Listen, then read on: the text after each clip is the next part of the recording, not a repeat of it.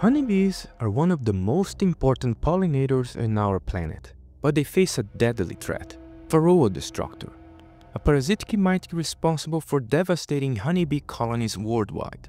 However, new research has revealed a fascinating defense mechanism in some honeybee populations that could be a game changer in a fight against this deadly mite.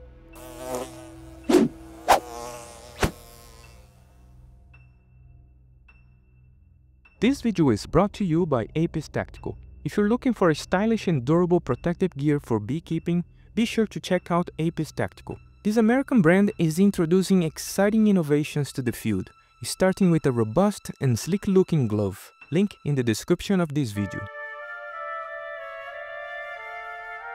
Varroa destructor is an ectoparasitic mite that invades honeybee colonies, feeding on developing pupa and transmitting dangerous viruses. Without intervention, infestations can lead to colony collapse. Over the years, researchers have sought solutions to help bees survive this relentless parasite.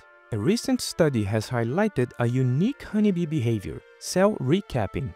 This is when worker bees selectively uncap and then reseal brood cells, seemingly targeting those infested by mites. But why do they do this and how effective it is?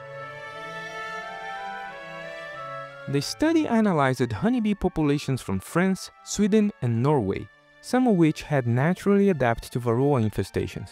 Researchers found an interesting correlation between colonies with a higher rate of recapping having lower mite reproductive success, meaning the higher the recapping behavior, less viable female Varroa mites were found.